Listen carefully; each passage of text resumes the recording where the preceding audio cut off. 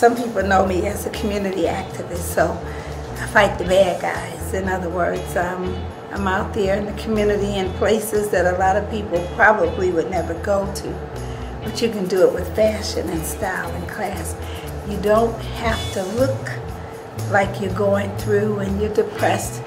You can get up and fix yourself up, put on some makeup, a nice outfit, so you can fight the bad guys with class and style. Dressing up can be such fun. I can remember being a little girl and watching Leave It to Beaver. And June, the mom, always cooked dinner with an apron and pearls. And I used to think to myself, boy, that would be really neat to dress up. And so even as a little girl, I think I liked dressing up. For example, this dress I wore at the Cleveland Cavaliers Domestic Violence Fashion Show.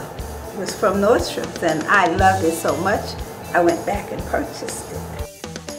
I am so fortunate to have schools in Ghana, West Africa, built in memory of my daughter. So we went last year, 22 of us. We went to Ghana, where we opened a school in the village of Antankwa, the Yvonne Pointer International Teen Movement Education Center.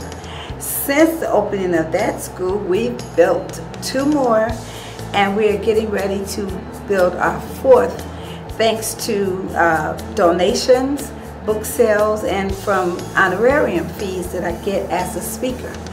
As a matter of fact, this outfit that I'm wearing came from cloths that I brought back from Ghana and was designed by a local designer who took the cloths and turned it into this fabulous suit.